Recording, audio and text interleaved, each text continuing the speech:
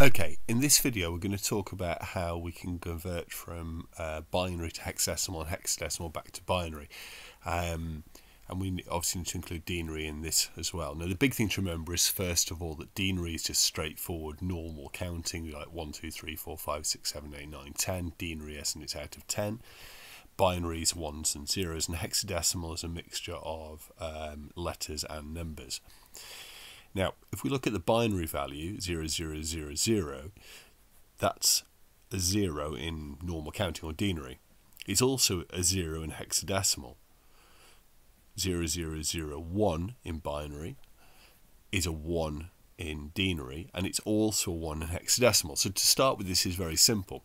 Where it changes is after 9. So you can see on this one, what we've got here is we've got 1, 0, 1, 0. So we've got no 1s, 1, 2, no 4s, 1, 8. 8 plus 2 is 10. So you can see the 10 on the denary here. Okay, but instead of it being a 10 in the hexadecimal, it becomes an A. So the only thing you really need to remember with hexadecimal is that 1 to 9 is the same as denary, but then it swaps into the alphabet. And if you can remember that, you've done most of it already. Now, if we just have a quick look at this, so I'm going to use my test account down here, which is WCIS, and I'm going to go into the binary section. You may see a bit of delay here. And I'm going to go into task 1.5. And we wait a little bit. Now, I do apologise because I'm going to use the writing tool here, and this is not going to be very neat. Okay, so first of all, we can't deal with this. The number's too big, so we split it into groups of 4. Okay, and what we've now got here, if I just swap across onto here for a second, is we've got 1, 1, 0, 0, and we've got 0, 0, 1, 1. Okay, so we've got 2 sets here. But we need to split those in and find out what they are in binary value. So if we start with a 1, and we have a 2 after the 1, because they double each time.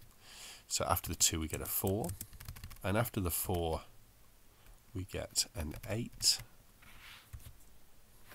Not there. Then we can start to place these into the sets. So on this first one, we've got 1, 8,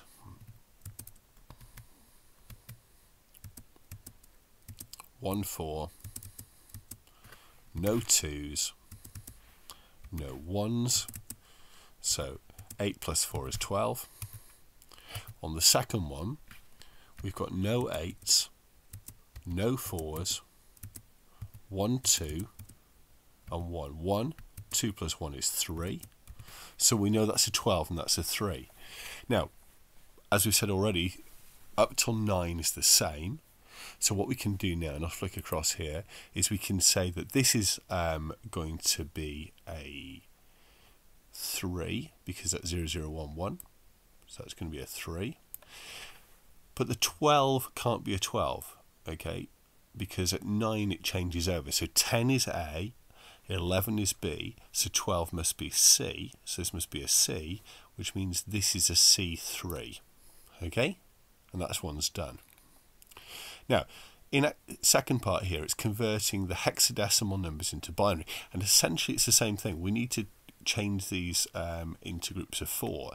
So the 6, and again we can do this by just writing out the table the same way.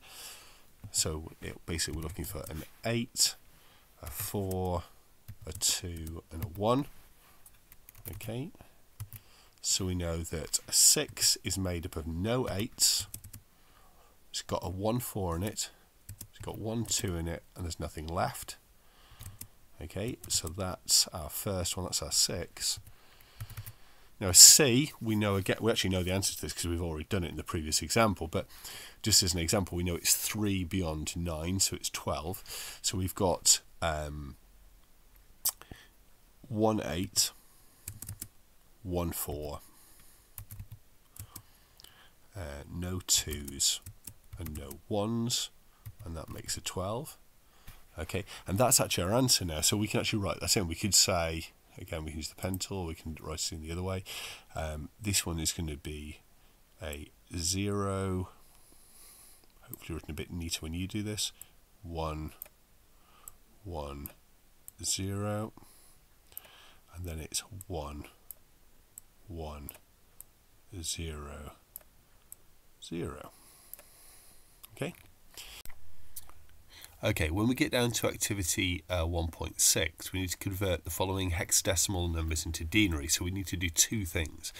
We need to first of all change this 6b into two lots of binaries. We need to change the 6 and the b into their binary equivalents, and then we can change the binary into the denary. So the 6 is fairly simple. I'm just going to use the table here to help me a bit because the numbers get a bit bigger here. So these are in sets of 4, so we've got a 1, a 2, a 4 and an 8. Okay, now 6 has got no 8s, so it's a 0. It's got 1 4 and 1 2 and no 1s, so it's 0 1 1 0.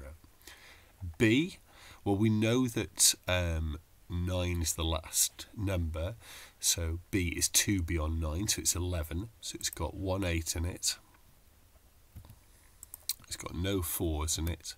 It has got a 2 in it because that takes us to 10, and it's got 1 1 in it. So that's our total binary, but we need to write that out. So at this point what we're going to do is we're going to copy all of this across. So we're going to get 1 1 0 1 because that was the B, the second one, and then we're going to do 0 1 1 0 because that was the 6. So that's the whole binary one, and I'm just going to see what these last are. So we double 8 and we get 16, we double 16 and we get 32, we double 32 and we get 64, we double 64 and we get 128. Okay, so we can now work this one out into denary. So we've got 164, and to be fair, one note will help you with this. We can do 64 add 32 add 8, no 4s, 1 2 and 1 1. So add a 2 and apparently I can't type. Add a 2 and add a 1, and if you press equals you should find it gives you the answer, and mine doesn't want to at this point, so I'm just going to work this one out myself. Okay, so 64 plus 32 is going to be 96. 96 plus 8 is going to be 104.